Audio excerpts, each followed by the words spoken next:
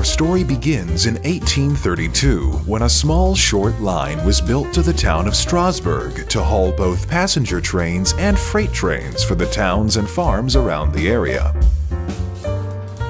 For over 100 years, the railroad stayed operational as a small branch line off the Pennsylvania Railroad's northeast corridor. Eventually, in the year of 1958, the railroad had fallen on hard times and was threatened with abandonment. But with the help of some local investors and rail fans, the railroad got a second chance at life, with their first privately owned locomotive being a Plymouth diesel switcher.